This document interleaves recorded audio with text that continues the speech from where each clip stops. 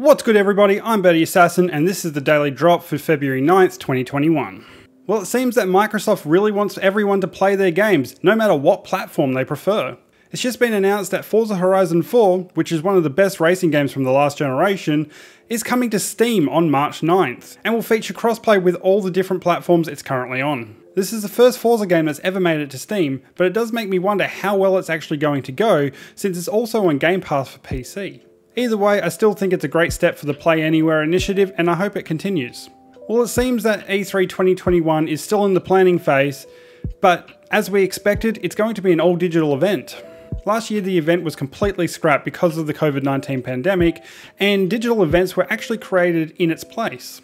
Well, the ESA thinks that doing an all-digital event under the E3 banner would be a lot more organised and be more consumer-friendly. They have said they will share further details in the near future, but personally I think the all-digital events that were created by smaller devs, IGN, Jeff Knightley, Microsoft and Sony went really well without the E3 at all. The gaming community came together as a whole and helped to develop a month-long event where it was just all streams from smaller developers to larger developers. All the information got out there and it was great.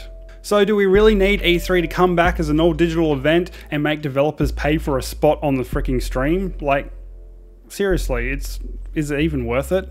Now, who remembers Anthem? You know, the BioWare open world game where you fly around in a suit like Iron Man and shoot everything that moves. Well, it seems that it may be getting nuked from EA.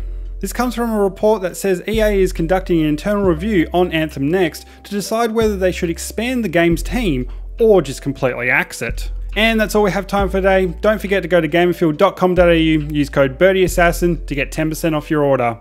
And please, if you like this video, hit that like button and maybe even consider subscribing to get daily updates. Until then, stay safe and keep gaming. I'll see you next time.